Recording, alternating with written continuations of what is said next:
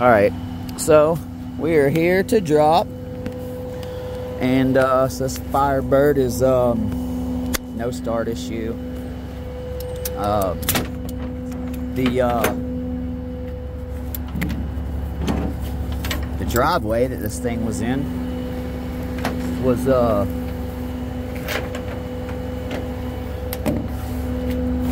at just like a bit of an angle to where whenever I loaded, I didn't have my bed the exact way that I probably should have, and which ended up forcing the vehicle more towards the passenger side of my wrecker. So I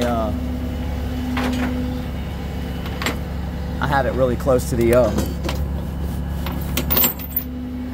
rail over there. I mean, it's not touching or nothing, but, and even if it did, the tires on this they're wider than the rim, so it wouldn't hurt nothing. But I typically try to center the vehicle on the bed the best that I can.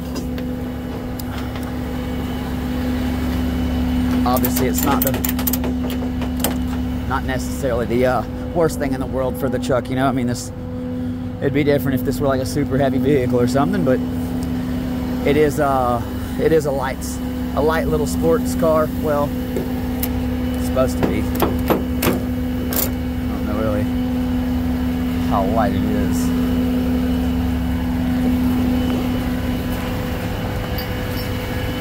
All right. So when I wrap these up, and I know everybody's gonna be different with this, I actually do it with this in the thing like this, and then I run this. I run my tail end through. So close this up, okay? So what I'll do is, see that line? I'll just do this, right? So this away. Now, come time for me to have to do a two-timer, you know, double up and put one on the stinger.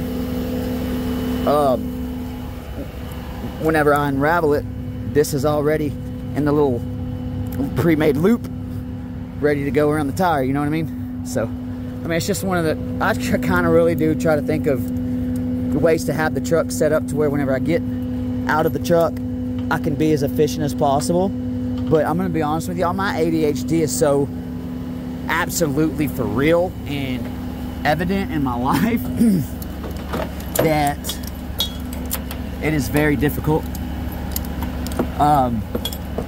to stay in the same exact pattern every single time. I do desire to have a set pattern. I do desire to have like a set way that I do all this, but I'm still trying to figure out all the different things that I prefer to do over the other things, you know? And then also there are so many different situations and that we can get into doing this job that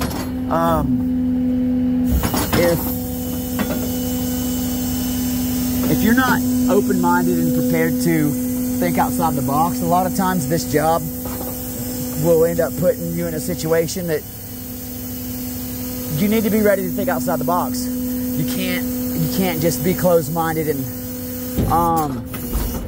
have like, you know it all type situation. Man, let me tell you guys, if I hadn't swallowed my pride and started seriously listening to all the people around, isn't that my luck?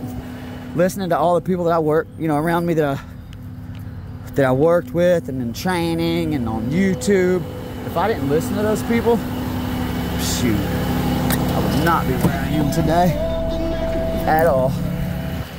So, for everybody who took their time to tell me something or teach me something, I sincerely appreciate y'all from the bottom of my heart. I will be able to do better for my family, and in the future, these techniques and these tricks I'll be utilizing on the channel. The new guys that watch my channel, all right, it's important for them to have an outlet, a source of towing information that is, it's not sugar-coated, it's not edited. This is exactly what you're gonna see when you get out here. I mean, you can't, the only thing I don't really do for y'all, I mean, and I'm going to start, but I don't bring y'all in and when I go into dropping stuff to my accounts because, but I've been working up more and more courage lately. So originally when I first started this, I was shy to talk about the channel to people. And I don't know why. I think I was maybe, to be honest, I think I was kind of like embarrassed about it. But over time, I've become more proud of it, and not so embarrassed. So with that, I feel as if since I am not as scared to talk to people about it, I'm fixing to start bringing this camera in with me and letting the new guys see, everybody just see, hey, look, you know, sometimes the stuff you got to deal with at dealerships, mechanic shops, man, the things they ask us to, places they ask us to put cars, or the requests that they may have for us, you know, man, a lot of times they won't even acknowledge, or it just depends on the shop. They have amazing shops out there, and then they got shops that they have no respect for a person's time, you know, and then you have shops that as soon as they see a record driver in line, they'll move you in front of everybody because they know that you're on commission and you need to get going, right? So it all depends on the shop and how you have trained those people to expect your tow-ins, right? So if you go in and you're like, hey, you know, they can tell when you need to be going. My body language tells them everything. And it also has gotten me in trouble before, guys. I had a guy one time, I'm not gonna say the name of his shop, but I got there to drop, and I go in the office. I'm like, hello, hello, nobody. It's a ghost town, right? So I go back outside, and I'm like gonna start walking and looking in for a mechanic in the shop, right? And then all of a sudden, a guy that was out front working on a lady's car, he says, hey, over here. Just like that, man. I don't have to bend the truth or anything. It was just like this. He says, hey, over here. And I says, hey, bud. I said, man, my name's Dan with Ace Record. I said, I've got this car on my truck. He said, hold on one second, man. He said, I'm gonna need a minute. He had a tester on a customer's car, and he was testing the customer's car. All right, y'all, let me tell y'all about that minute crap. I don't play it. I don't care, man. I don't play it. I told him straight up right then, I said, I'm gonna give you a minute. At that very minute, his minute started, right? I know you guys may think that this is rude or whatever. My time, to me, is everything.